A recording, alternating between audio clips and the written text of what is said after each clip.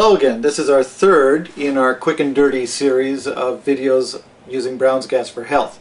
And in this case we're going to talk about enhancing water. Now, as I explained in the last video, we'll talk about actually bubbling the Brown's gas through water. So in this case I'm just taking the hose and just using a regular water container, sticking it in there, and then the Brown's gas just bubbles up through the water.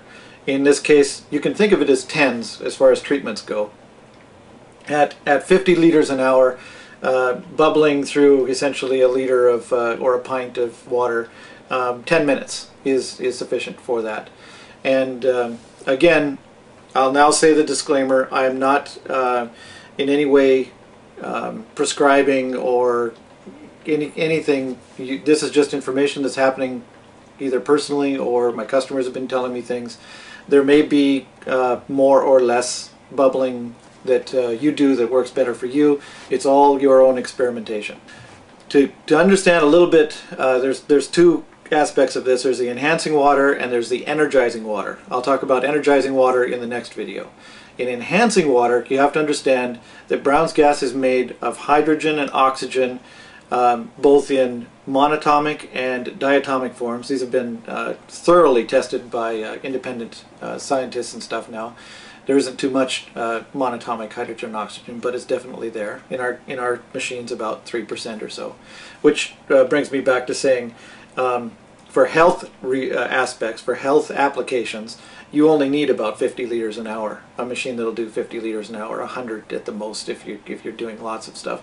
But so the ER1200s were definitely overkill for the people who were just trying to enhance health, except when they were doing, as I'll talk about in the energizing water, whole gardens and plants and stuff. But back to where we are.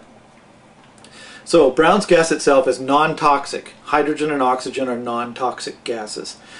The main thing we're going to talk about here is something called pH and ORP. pH stands for potential of hydrogen, and lots of people are probably used to an acid-alkaline scale, 1 to 13 type of thing. So the normally neutral pH would be about 7, and the pH of people's body and pH of water, neutral water, is about the same, but people's body tends to be more healthy if it's on the alkaline side, so a little bit higher than 7. Now it's important to understand on the pH scale that it's a logarithmic scale. 1 being, say 1, but 2 being 10, 3 being 100. It jumps by tens each time. So obviously 8 is a lot greater than 7. And the Brown's gas, when you bubble it through and then just use a pH strip to measure the pH of the water, actually goes to 8, 8.5. But the interesting thing of it is, now 8.5, if you drank it, it would burn your throat if it was actually an alkaline chemical. But in here, all we're doing is adding hydrogen, and hydrogen is non-toxic. So we are increasing the pH of the water, allowing more hydrogen to be able to go into your body, but in a completely non-toxic way. Something that just boggles the mind of scientists who know this.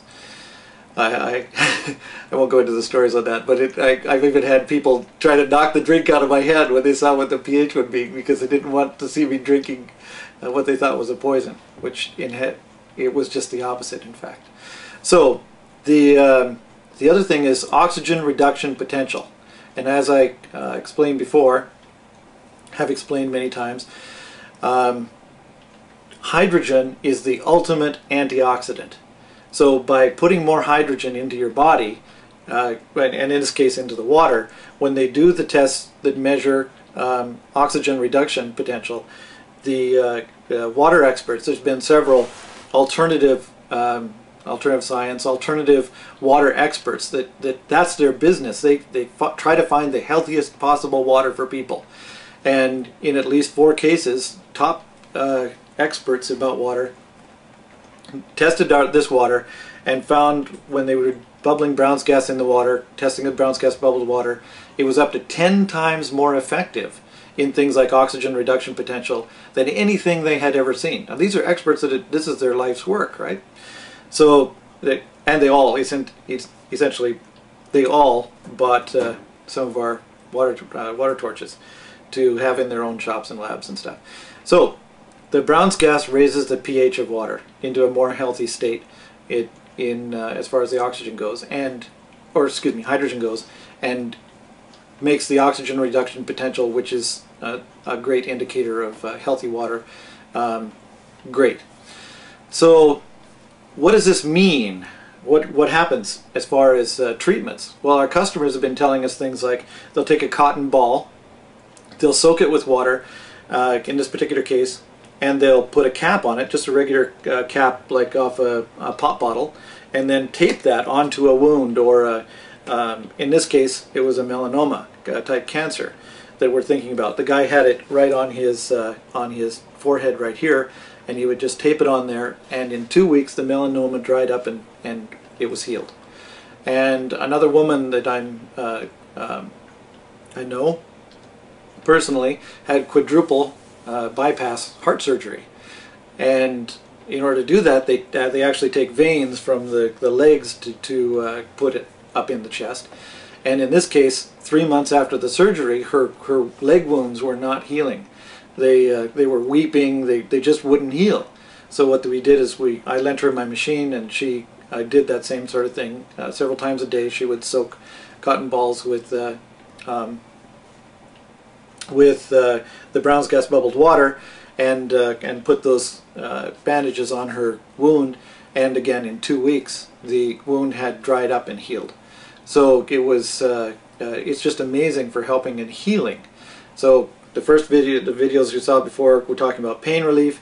In this case, we're talking about healing, particularly in the skin area, by applying the Brown's gas externally. And I'm not sure of all the things that it does when you drink it internally, but I've been drinking it myself since, it's been about 6 or 7 years now.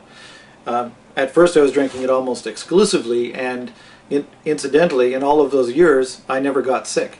Recently I started drinking some pop carbonated drinks and stuff, and I had an episode, flu symptoms hit me, and I've now gone back to drinking my Brown's gas. This is the video on enhancing water. Next we'll talk about the energizing of water, and again, the ER50 kits, we make them in batches. At the time you're watching this video, we may have a batch available. Just check on the website. If it isn't on the website, subscribe to our e-news, because then you'll automatically get an email from us every time we make a production run of the ER50s. Thank you. We'll see you in the next video.